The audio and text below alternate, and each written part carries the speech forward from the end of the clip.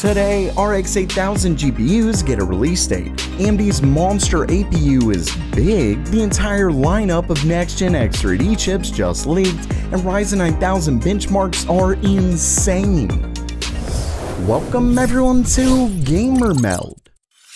Okay, it's news time, and first up for today, if you've been following the channel, you know that AMD's high-end RDNA 4 GPU, think the RX 8900 XTX, has basically been cancelled. At least all the rumors point to that, and it definitely looks to be the case, leaving us with what looks like more of a 500-400 series release, meaning AMD's going to be targeting the mid-range. Well, it looks like we're now getting some information on the actual release dates. As you can see right here, this story comes from Kepler on Twitter, who is a well-known leaker and is someone who's been very accurate in the past. Either way, this story started with a question about RDNA 4 being in 2024, to which Kepler stated CES, and that, of course, means CES next year because 2024 CES is long and over with. That takes place in January. But as you can see, then someone else tweeted stating having to wait for the Navi 44 until CES is sad.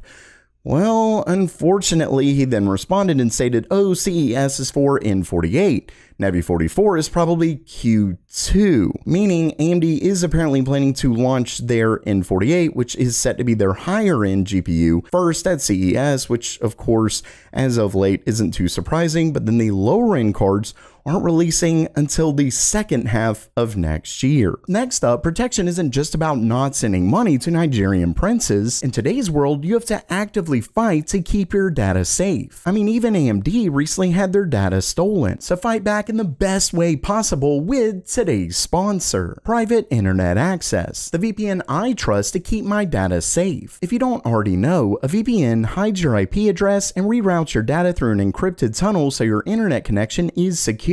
But I don't just love Private Internet Access because they're any old VPN. They do things like unlock movies and TV shows you couldn't get before on major streaming services because they're blocked in your country. Like I'm now able to watch The Office. Plus, they have a no-log policy so you know your data can never be stolen. But one of my favorite things is that one subscription can be used for unlimited devices. So why are you still waiting? Visit my link in the description and you'll get a whopping 83% off, bringing it down to just $2.03 a month and 4 free months. Once again, that's less than a cup of coffee a day when you visit my link in the description below.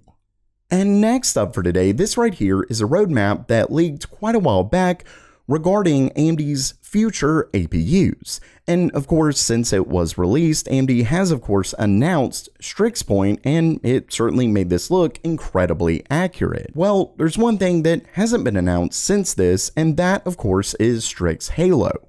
And according to this, Strix Halo was set to release on the FP11 socket. Currently, AMD is on the FP8 with regular Strix Point, and of course that is accurate as well, but this of course stated that FP11 was coming for Strix Halo. Then we had this leak as well where it sort of showed how Strix Halo was going to ultimately look, this also stating FP11. Well, it looks like all of this was accurate as we have a new shipping manifest that does in fact confirm that these are going to be based on the FP11 socket, but it actually gives us one thing further. It gives us the dimensions of the socket itself. And as you can see right here, this is 37.5 by 45 millimeters, which makes for a total size of 1687 millimeters squared, making this one chunky APU. It's actually identical to the LGA 1700 socket that obviously was found in Alder Lake and Raptor Lake CPUs. Now, that may not sound all that big, but don't forget that this is set to come to notebooks.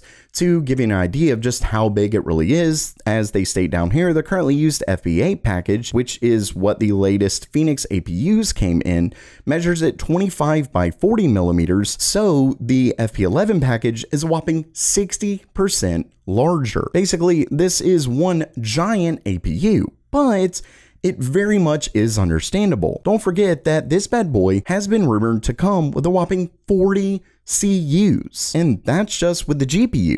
The actual CPU portion also comes with 16 Zen 5 CPU cores. So we're talking a 16-core APU with an absolute monster RDNA 3.5 based integrated GPU. Not only that, but the biggest model comes with 256-bit memory, which likely does mean, at least for the highest end model, that it won't be coming to desktop, but there is a lower end model with, I believe, 20 CUs that is apparently said to be a 128-bit bus, which could potentially work for desktop. All in all though, this APU is one monster chip. And speaking of monsters, AMD's next-gen gaming CPUs, specifically their desktop X3D chips, are coming and coming fast. Don't forget that the most recent leaks claimed that they were actually going to be releasing very soon, and I actually have a little bit of an update on that, but I'll get to that in just a second.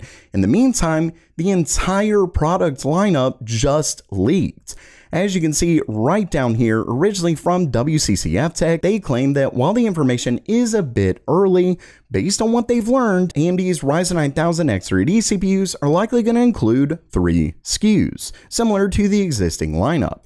In fact, it's going to be very similar because, as you can see right here, they include the 9800 X3D, 9900 X3D, and 9950 X3D. And when we actually get to looking at the specs of these, you'll notice that the amount of cache in each of them is the same as last gen. Basically, while there are certainly some updates coming, like AMD said, I'll get to that once again in just a second, the actual amount of cache that's going to be included with these remains the same. So if this is right, the 9950 X3D will still only have one chiplet with 3D V-cache, with the other one being regular Zen 5. And of course, that isn't too surprising. I was a little bit excited for the potential of it, but obviously with the fact that you still have to have cross CCX communication, and that does cause latency, I don't really know how much having both of them with 3D V-cache would really help, at least without like a complete overhaul of the Windows scheduler, something along those lines to try and limit that cross CCX communication. Still,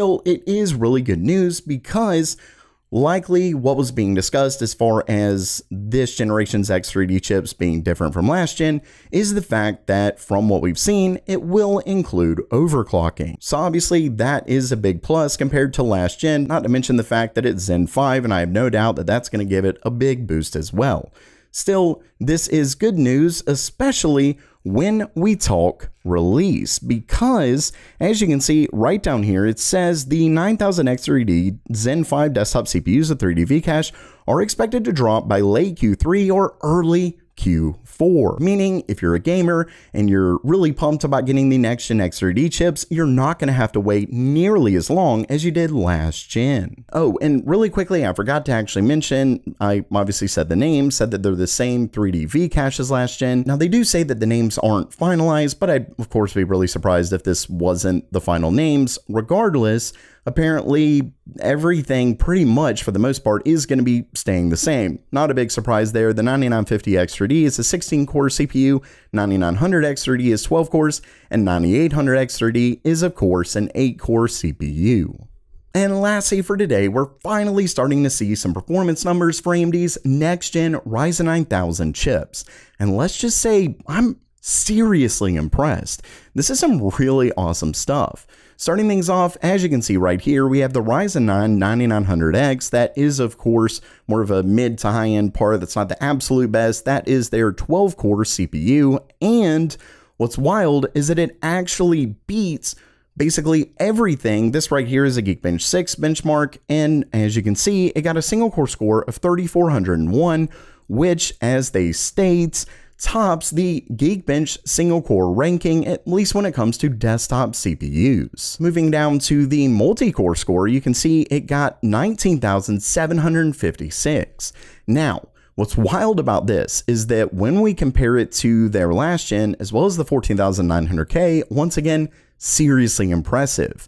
As you can see, the 9900X completely crushes even the 14,900K at single-threaded score, and it actually gets extremely close to it in multi-threaded score. In fact, this 12-core CPU beats out AMD's last-gen 16-core CPU in multi-threading. So yeah, this is no slouch of a launch at all, and that actually isn't all. Once again, I was just going to be showing this here, 12-core, 24-thread CPU, but also that's not all, because according to WCCF Tech, this right here is actual benchmarks that they received that was done on an X670E motherboard using a retail 9900X chip. And wow, is it really impressive. Starting things off, you can see the 9900X at 120 watts beats last gen 7900X at 170 watts, meaning at 30% less wattage,